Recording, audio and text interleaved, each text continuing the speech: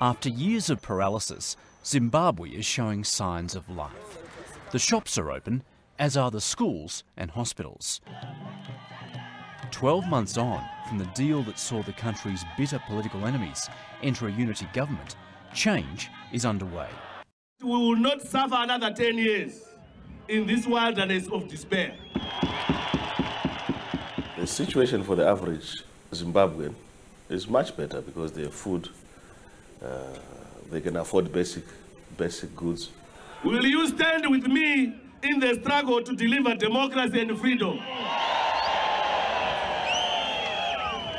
Prime Minister Morgan Tsvangirai is telling Zimbabweans that now he shares government with Robert Mugabe, the culture of fear and intimidation is being swept away.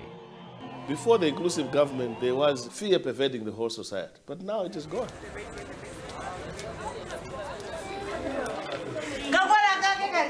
The promise of greater freedom and a recovering economy has prompted many of the 3 million or more Zimbabweans living in exile to contemplate returning home.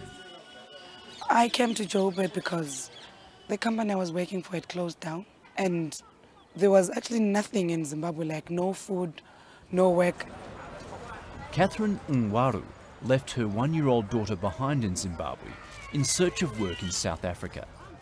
She really doesn't know her mother because all in all, I've been here for 4 years. It's been hard for me, really hard.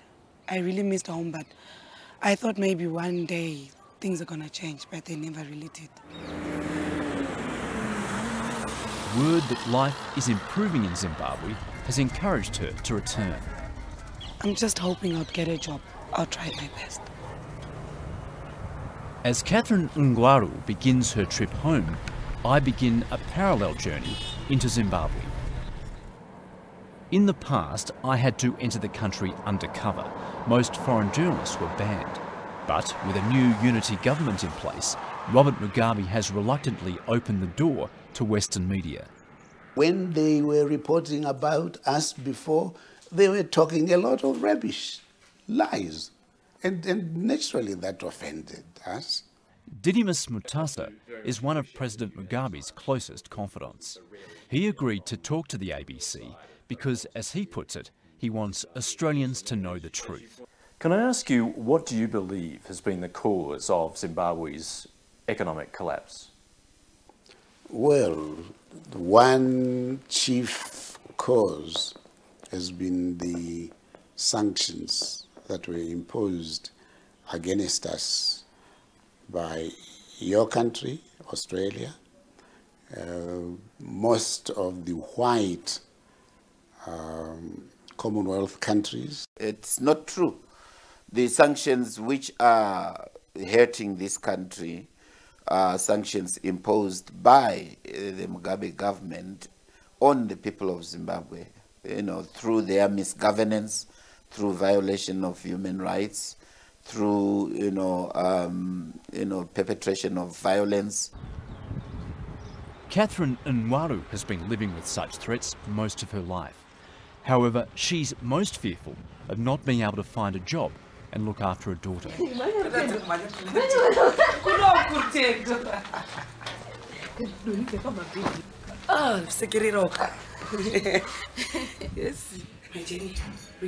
Catherine Ngwaru quickly learns from her sister that life in Zimbabwe is just as tough as it was 4 years ago. It seems like she doesn't remember me. It's been a long time. I'm happy to see my family, but I don't think there's much hope for me. Because when I talked to my sister and told her I'm going to look for a job here, she was like, what kind of a job? Are you mad? Oh, we can't even talk about job creation. You can't create jobs in 6 months, where you had almost collapsed the economy. Prime Minister Tsvangirai is desperately lobbying the international community for financial support. We can't force them to give us assistance. We need the assistance, but we can't force them to give us assistance.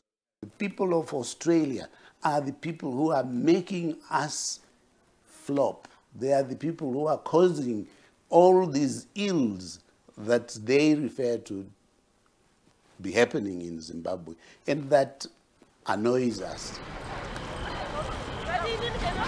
Many Western nations have made it clear sanctions will stay and investment will be withheld for as long as Robert Mugabe remains leader. Is it fair to say the only real stumbling block is Robert Mugabe, as far as they're concerned? You are personalizing the issue. The real stumbling block to progress is when we say we have agreed to implement something and the other side of the bargain does not follow through. So don't place it on the individual. Do you confront him and say this must stop? Oh yes, oh yes, oh yes. And what is his response? Well, I'll look into it. I'll look into this, I'll look into that. And to me, it's not satisfactory. It's not satisfactory because it's procrastinating, and procrastination is frustration. So we don't want that kind of relationship. Does he take you seriously? Of course he does. Morgan Tsvangirai's belief that he and Robert Mugabe should share power equally is, according to the president's lieutenant, fanciful. Tsvangirai takes his orders from the president, who in fact appointed him as the Prime Minister. After more than 30 years, there's still no sign Robert Mugabe is prepared to loosen his grip on Zimbabwe. Until that happens, talk of change is meaningless to Catherine Ngwaru. Other people here say things will only change if Mugabe goes. Yeah, if he goes completely. That's how I feel.